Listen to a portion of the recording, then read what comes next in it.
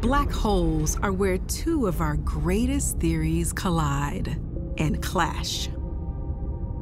So you've got these two primal forces in the universe, gravity, which we all understand and feel with our bones. And then you've got quantum mechanics, which governs the theory of the ultra-small, how atoms and nuclei come together. The black hole is where gravity and quantum mechanics finally meet. When we try to take the mathematics of the very large and try to combine that with the mathematics of the very small, instead of matching, they get into a fight. And so we don't have a consistent way to describe both. We can begin to probe this deep mystery by investigating the heart of Sagittarius A star. Scientists have studied dozens of stars in its orbit, some passing just a few billion miles from the event horizon, a hair's width on galactic scales. And these flybys could have catastrophic consequences.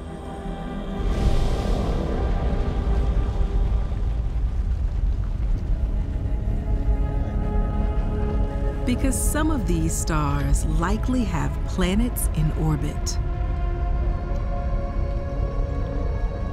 Planets that may stray too close.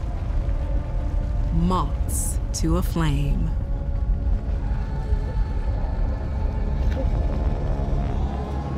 Pulled from their parent stars towards the abyss.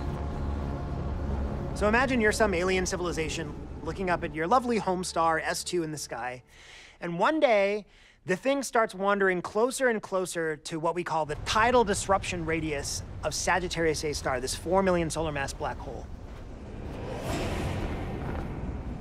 If you fell into a black hole, you'd pass the event horizon, and actually, bizarrely, you'd see nothing.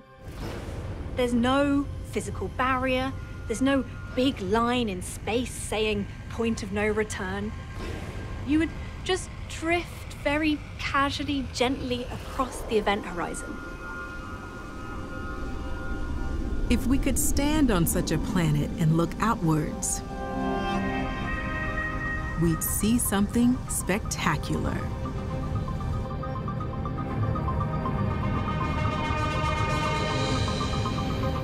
You'd see a distorted universe. And in fact, you see it distorted in both time and space. You'd see it playing out at an amazingly fast speed. The rest of time would play out unbelievably fast in front of your eyes. But eventually, tidal and gravitational forces become too strong.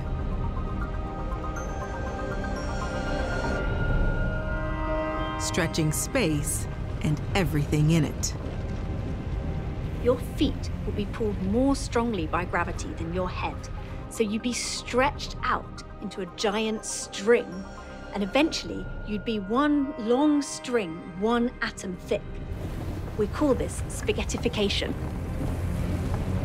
Boulders become rocks.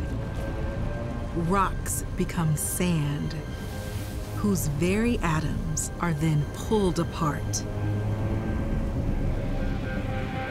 Gravity and the quantum world collide. Ahead, the heart of the black hole, the singularity, where all journeys in terminate. Our idea of a singularity is that everything is compressed beyond what it can be until it's nothing, but yet still exist. That is wow.